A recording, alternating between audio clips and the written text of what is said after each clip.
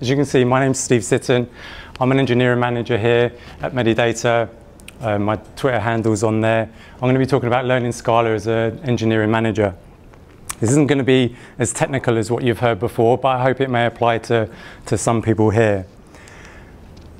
I joined about 8 months ago. I've come from a Java background, but obviously joining a team of Scala engineers, I wanted to kind of get involved. I wanted to understand about code reviews, give my opinion in conversations.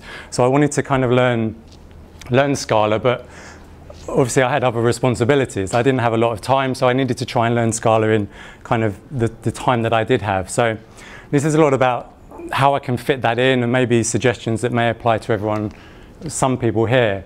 Now, so I'm going to look at it in two ways. How I started learning, so how did I initially start from a zero background, and then how do I continue learning, how I've got that, basic, hopefully a foundation.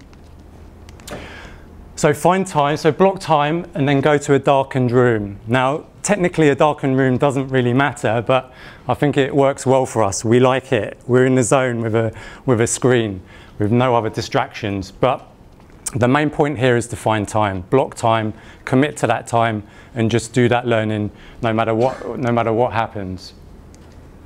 And do some research. I mean, I came from a Java background, but everyone obviously approaches Scala from a different way. But it's important that you apply your research to where you've come from, because that helps with your learning from Scala to Scala.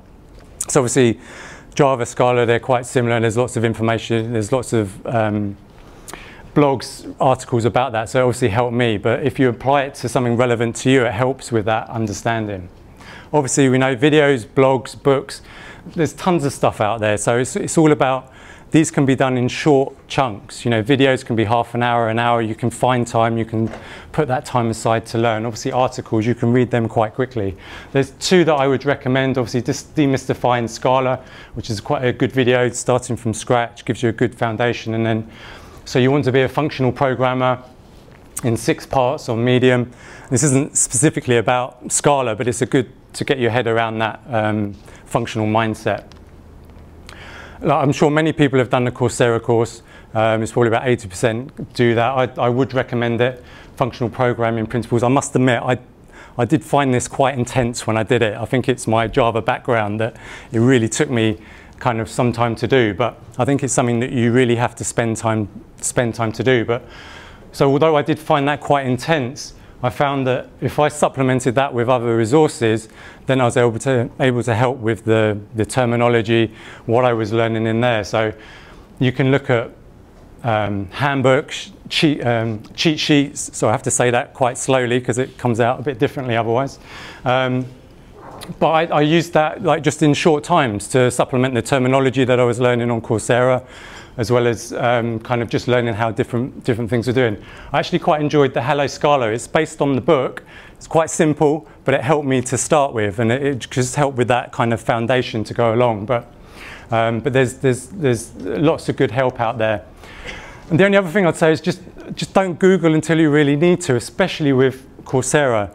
You get so much satisfaction out of just solving a problem yourself that, you know, sometimes you can just spoil it if you find the answer and then, you know, you've just you've just kind of haven't really figured it out in your head. So I would just kind of recommend don't Google in too early.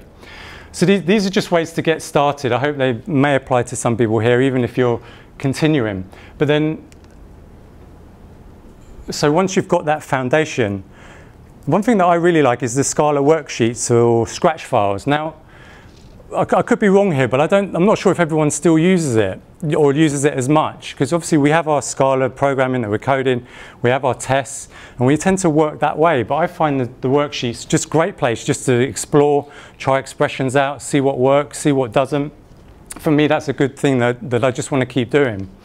Obviously, code reviews, I'm sure we're all part of it, but it's a great way of learning. So look at other people's code, try it out, see how it works, see if you can try different ways of doing it, get people to code review your code just to get some feedback. The one thing I really did enjoy is just solving puzzles. These are great kind of time box things. There's no pressure on them, but they can usually be done just in a short space of time. And they're usually quite fun. The advent of code I actually found quite useful. It's obviously themed around Christmas, but but that doesn't really matter for the problem you're trying to solve. But they were good fun for learning. And obviously you can take non-blocking work, you know, whatever that is, small stories, tech debt, tooling, anything that's not going to block the team from moving. It doesn't matter if you don't finish it, you can just put it into the time slots that you have. Now I know this is a bit of a scary thought, but you can actually talk to other people as well. You can move away from Slack, moving away from Slack and ask questions, even stupid ones. I'll probably put it to everyone here that I'm probably the king of asking stupid questions.